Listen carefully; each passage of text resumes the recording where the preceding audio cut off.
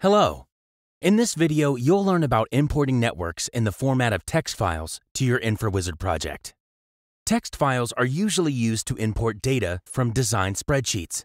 They can also be exported from hydraulic modeling applications. However, if you can export shape files from your hydraulic model, it would be a better way to import your network to infraWizard. In general, importing text files is very similar to importing shape files, except that shape files can include multi-vertex conduits, while text files can only be used to import straight-line conduits. In our example here, I'll export text files from an Excel spreadsheet. It's a small gravity line that consists of 3 pipes and 4 manholes. The text files to be imported should include the same basic data fields that we used while preparing shape files in the last session.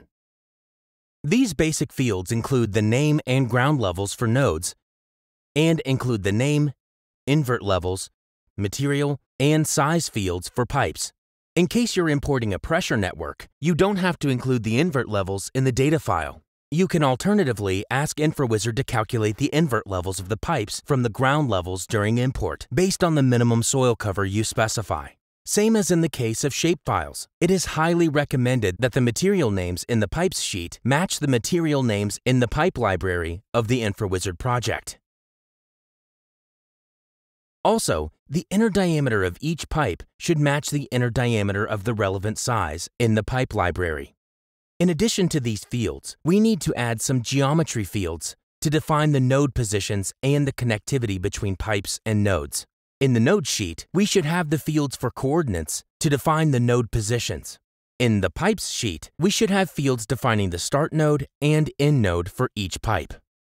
In case I have box section conduits in the network, I would add another field for conduit shape and 2 more fields for the inner span and inner rise of the box section. I'll now save these 2 spreadsheets as tab delimited text files.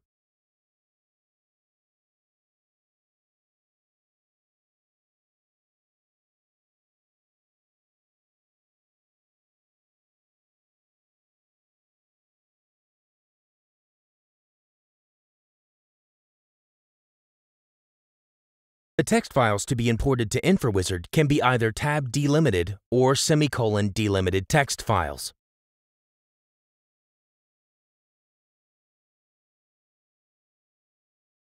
Now I'll go to my infraWizard project and select Import Text Files. I'll call my new network Existing SW and define its type as Gravity Network. Then select the text files I've just prepared.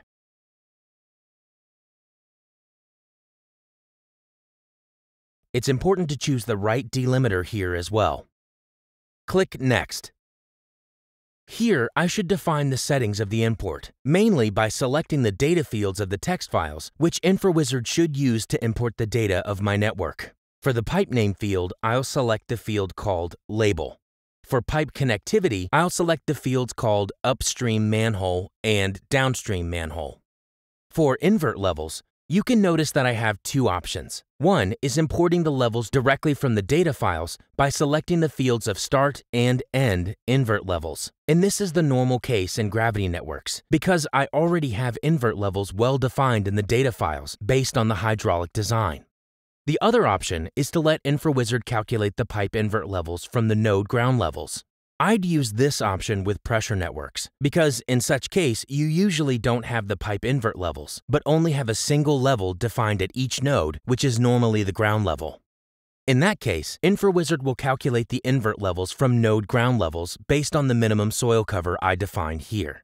I'd also select the centerline option for matching at nodes, which means that pipes of different diameters connected to the same node will have the same center level at the node, and this is the normal case in pressure networks.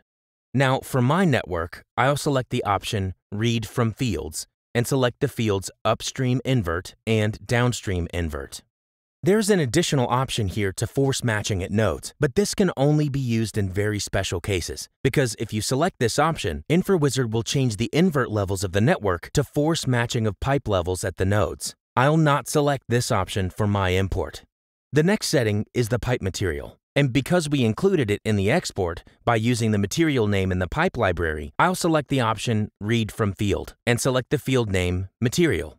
By doing this, infraWizard will match the material name from this field with the corresponding pipe material in the pipe library of my project. If you have a simple project with one type of pipes, you can cancel the material field in the data file and select the option Use Constant during import, then assign a pipe material directly here. However, it is always preferable to include the material field in the export while using the same material names in infraWizard's pipe library as we've just done. Then we reach the pipe size. We also have two options for importing the pipe size. The first option is to import it from a single field, which is the easy way to use in simple networks. This will be, in our case, the field called diameter, where we included the pipe inner diameters during preparation of the text file. The other option is to use a set of detailed fields to represent the pipe size. In this case, you should define individual fields for the section shape, the diameter of circular section conduits, and the span and rise for box section conduits. This option facilitates accurate import of the more complex networks that contain different types of conduit sections. One important thing to bear in mind is that the fields of diameter, span, and rise should all represent the inner dimensions of the conduit.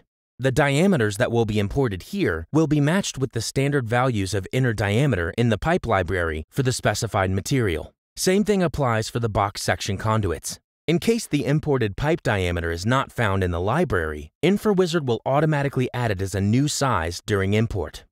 The next part is the number of cells, which represents the number of barrels of the conduit. And since I'm importing a conventional sewage network where all pipes have a single cell, I didn't include a field for this in the text file.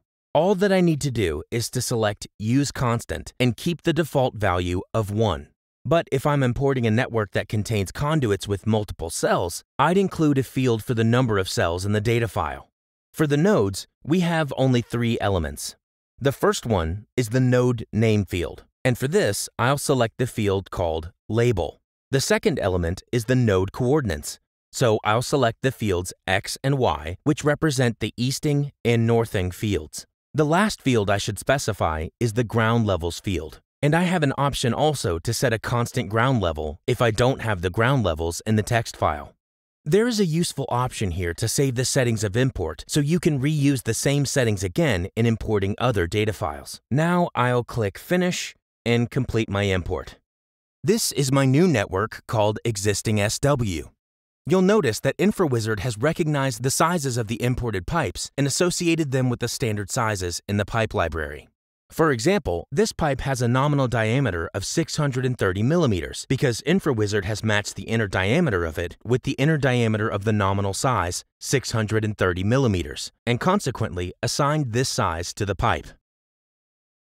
You're now familiar with all methods of importing pipe networks to infraWizard.